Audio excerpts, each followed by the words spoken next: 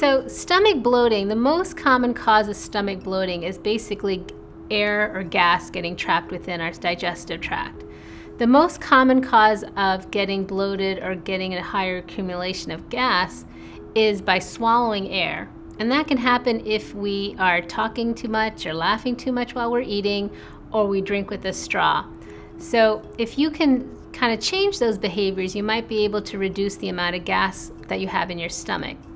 The other reason why we get bloated is by the foods that we eat. There's some foods that we naturally are told to eat because they're high in fiber and they're really good for us, but one of the side products of it is that we wind up getting a little gassy or bloated from it. And those would be the cruciferous vegetables such as broccoli or asparagus, Brussels sprouts, cauliflower. All those foods are high in fiber and they're really good for us, but part of the digestive process of it leaves off a lot of gas and people can get very bloated with it.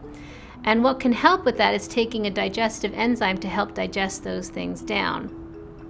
Occasionally, people who don't really tolerate milk can produce a lot of gas as they're trying to digest milk products. So they might benefit from using lactate pills when they drink milk. The other reason people get very bloated is if they have any shift in their good bacterial flora in their colon. Because if they have that shift to that normal balance, they may get the bad bacteria overtaking the good bacteria, and their food is just not getting digested properly. So the offshoot is a lot of methane gas, and that can also contribute to the bloating. So if we can take probiotics or Greek yogurt to get the bacterial flora back in line, that's going to help with bloating as well.